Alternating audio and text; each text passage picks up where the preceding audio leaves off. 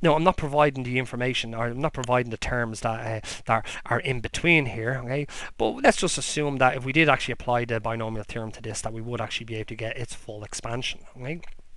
Well, its full expansion will still have some sort of telescoping in the center here, where we've just said sort of the pattern continues. But what's important from a logical perspective is that we understand the constant term, and we understand the term that has the highest highest power, which is going to be an x to the power of n when we actually multiply this out. Okay.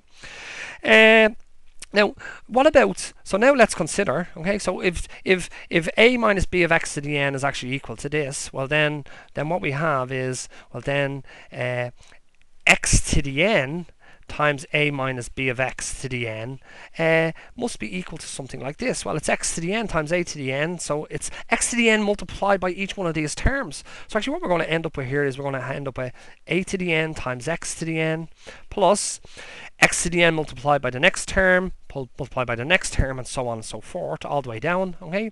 Plus it's going to be minus 1 raised to the power of n times b to the n, and it's going to be the x to the n times the x to the n, which is, well, it's x to the power of 2n, okay?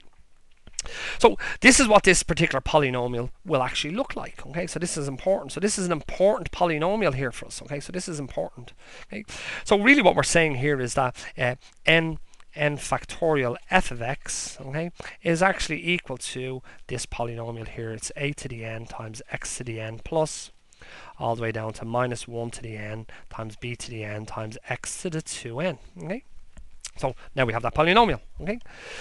Now, every time I've seen this particular proof, the question I've always asked is, wow, where did this function come from? Because this function is going to be so important for us in relation to proving that pi is irrational. So I just actually ask you to take a little bit of a leap of faith here, yeah, and just let's actually look at this function and let's actually look at its characteristics, okay?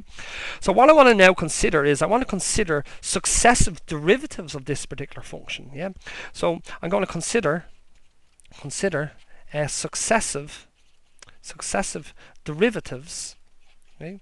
Derivatives of the function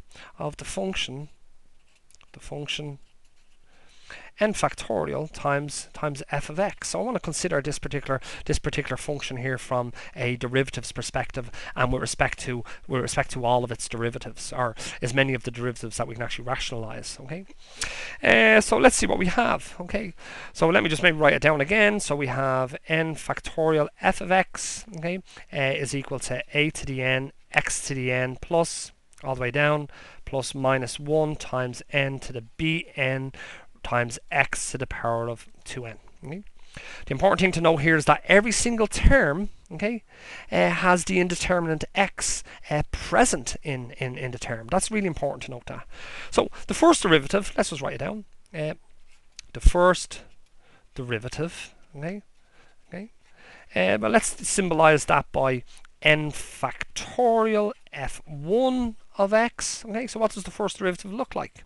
Okay, and this is just basic differentiation here, okay, where we're differentiating a power function, or we're differentiating a series of power functions, okay.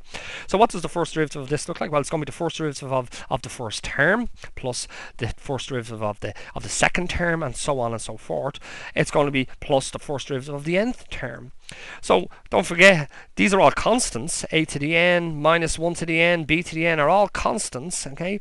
The only thing that's indeterminate at this stage is our x's. So when we differentiate this particular term here, what do we end up with? Well, we end up with the power times the coefficient times the x raised to the power of, we reduce the power by one particular, by 1, okay. So this gives us, it's going to give us n times a to the n times x to the power of n minus 1, okay. So that's going to be what happens with the first term. And we continue differentiating down the terms, okay. When we differentiate this term here, once again, it's the power 2n times the coefficient. So it's going to be 2n times minus 1 to the n times b to the n times x to the power of 2n, and we reduce the power by 1, okay.